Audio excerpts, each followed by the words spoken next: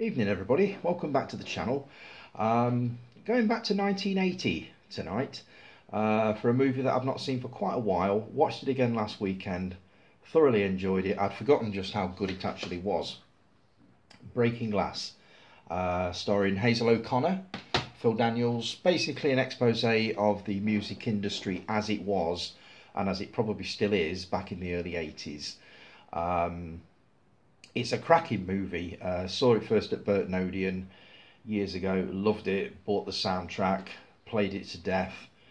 Recently bought the soundtrack again on CD. I've had that in the car for quite a while.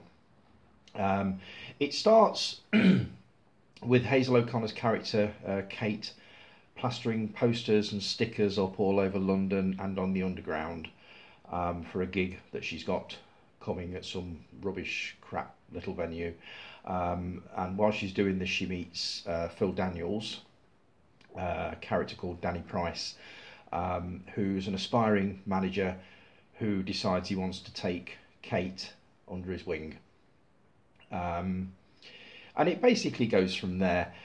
He helps her to form a band which they call Breaking Glass, and it charts their rise to stardom via a lot of misadventures in sort of small pubs, small clubs, up to playing a larger venue right at the end. The soundtrack is just absolutely superb. The film itself is just brilliant. It's a real mirror on early 80s Britain. It was a dark, depressing place. Unemployment. It wasn't the best of places. I mean, people have fond memories of the 70s, but there are very, very few people who have. Apart from the music scene and maybe movies, they don't have much of a pleasant recollection of what the early 80s were like, because it was not the nicest of places to be in Britain. And this movie pretty much shows it exactly for what it was. I'd highly recommend it if you've not seen it. As I say, the soundtrack is absolutely superb. What I would recommend is, if you're going to watch it, try and track this version down. This is what they class as digitally remastered, uncut British version. Now, there's a reason for that.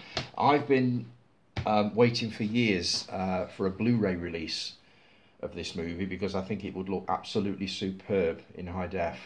And I found one on Amazon not too long back, read a few of the reviews and realised that it was an American import. And to tell the story very briefly, Breaking Glass went over to America when it was first released, had a few press screenings, a few test screenings over there, and it turned out the Americans didn't like the ending. They thought it was too downbeat. Obviously didn't think that the Americans could cope with an ending as downbeat as this one, despite movies like Taxi Driver, Midnight Express.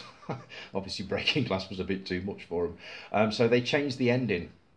And the Blu-ray version that is available at the moment, beware, because it is the American print. And not to give too much away about the ending, there's a concert at a large venue where she sings Eighth Day, which was a massive chart success back in its day.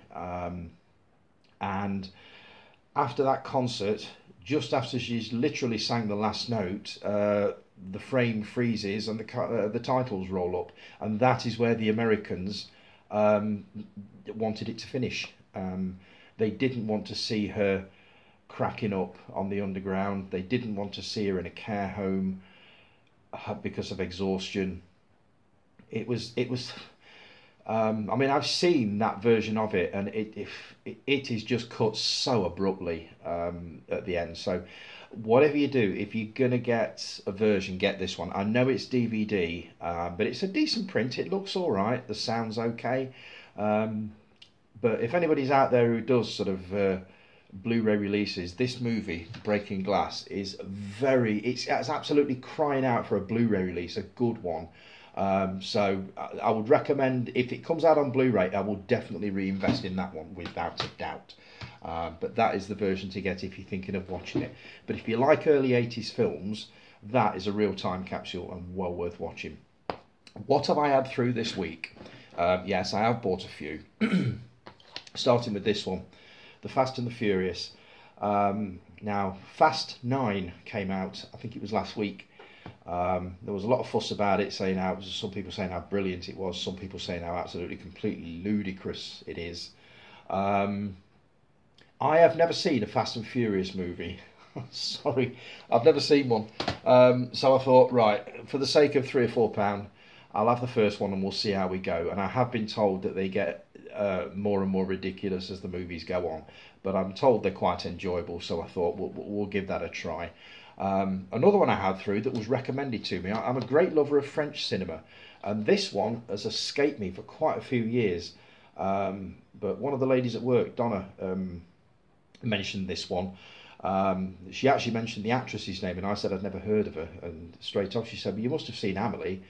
No. So straight onto Amazon, and there we go. Blu-ray copy of that, which I'm really looking forward to getting into. Another one recommended by a colleague at work, who he's into like Korean horror movies. Now, I've never seen one apart from, and it's not really Korean, it's Japanese, the original version of The Ring, which I thought was 10 times better than the Hollywood remake. But this one, he tells me, is as creepy as hell. So, again, onto Amazon, 89p, couldn't go wrong. So I'm looking forward to having a watch of that one. Thanks for the recommendation on that one, Rob. I'll let you know what I think of that when I've watched it. I've seen the trailer and it does look good, so definitely looking forward to that. I've also been watching this one over the last couple of weeks. I've had this for quite a while, just never got round to actually watching it. It was the result of a Kickstarter campaign a few years ago. Basically, they were trying to crowd fund money to make a few new Thunderbirds episodes, 3, and they were taken from 3 long-playing records that were released in the 60s. They were original adventures, but obviously they were sound only. And what they wanted to do was get the original puppets, the original sets, the original filmmakers, etc., and make these episodes into proper visual things, which they've done, and I have to admit they have done an absolutely brilliant job. I don't know how easy it is to get hold of this nowadays. I believe it's quite rare, but if you get the chance to have a watch of them, highly recommended, highly recommended. They look great. They look exactly like old episodes. The only difference is they're only 30 minutes long each, but to hell with it, they're absolutely worth it. I'll tell you where you will find this. You will find it, I believe they're streaming on BritBox at the moment. So if you can't actually get the Blu-ray, if you've got BritBox, you should be able to find them on there. So next week's movie, the one I'm going to be talking about, is this. A beautiful classic that I haven't seen since way back when. I remember it vaguely. I do remember enjoying it, which is why I bought this Blu-ray copy of it. So I'm looking forward to doing a review of that, and obviously writing something up on the website. Another movie that's coming up within the next few weeks, and somebody brought this to my attention today, another classic that I'd forgotten about. Nice one, Caroline. Capricorn 1.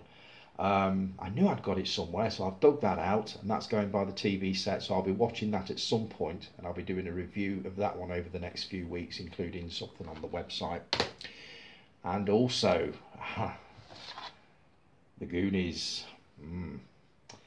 Yeah, I've got to tread very carefully with this one. I found that out the last time I talked about this movie. It has such a following. I don't know whether I did a review on the website of it. I can't remember. I don't think I did. I'd have to have a look. But I have seen it once. It took me 35 years to watch it. I only watched it for the first time last year. Absolutely loved it. It had been recommended to me by a lot of people who have basically grown up with it and just absolutely adore it. So I thought it was about time I talked about the Goonies, but I really do have to tread so very carefully with it because it is such a loved movie. But I'm going to be doing, obviously, a review on the website and also a video review of that over the next few weeks.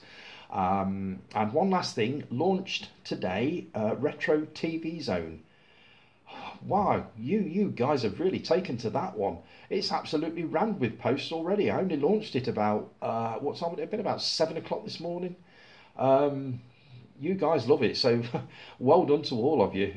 You've really embraced this one. I've got one more to come, possibly two. Somebody mentioned another one earlier on. But I'm going to do one in the next few weeks, which I'm going to call Retro Music Zone, which is basically just what it says, just music from the 70s, 80s, 90s, before that. That one's coming up over the next few weeks. But I'm so chuffed with the way Retro TV Zone has taken off, and that's just on its first day. So I'm looking forward to sharing many memories on that with you, and obviously to reading yours. So, right, I'll leave it there. It's pizza night tonight, as you all know. The movie I've got lined up tonight is one called Supernova. It's not exactly a barrel of laughs from what I've heard. It's a very thoughtful, quiet... I don't even know where to start with it. It's all to do with Alzheimer's, but I'll tell you more about that when I've actually watched it. There was one other film I watched last week, actually, while I was off, called A Field in England, which if you've never seen it, I believe it's on Film 4 at the moment. Or is it all 4? The streaming service, anyway. It's an early Ben Wheatley movie. I've got a love-hate relationship with Ben Wheatley movies, as you might know. I saw Kill List a while ago and was absolutely horrified by the level of violence in it. It caught me completely off guard, so I was a little bit reluctant to watch this one, but I'd heard so much about it. Plus his new movie In the Earth is released, I believe, this week, or it's released last week, and it's one that I'm looking forward to watching. But again, the level of violence in it is supposed to be absolutely horrific, so I've got to be in the right mood for that one. But A Field in England, it's set in the 17th century during the English Civil War, and it's set in a field in England. That's all you can say about it. It's a cracking movie.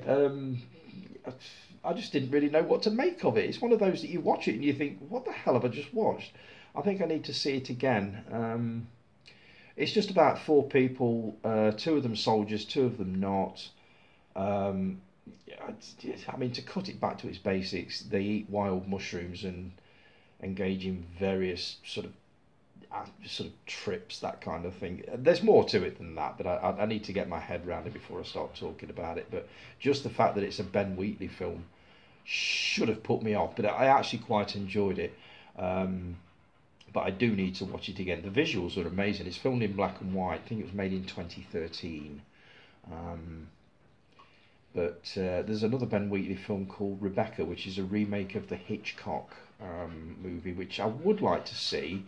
I don't think it's going to be his usual fare. And also he's been signed on to direct the Meg 2, which I'm really looking forward to watching. I can't wait to see what he does with that. He's already said he's going to push the levels of gore to the very limit as far as the censors go. So I'd have loved to have read what the BBFC made of Kill List. I believe it passed uncut. Amazing. Right, I'll leave it there, folks. Have a great Saturday, and I will talk to you all again next weekend. Have a great weekend, folks. Nice one. See you soon.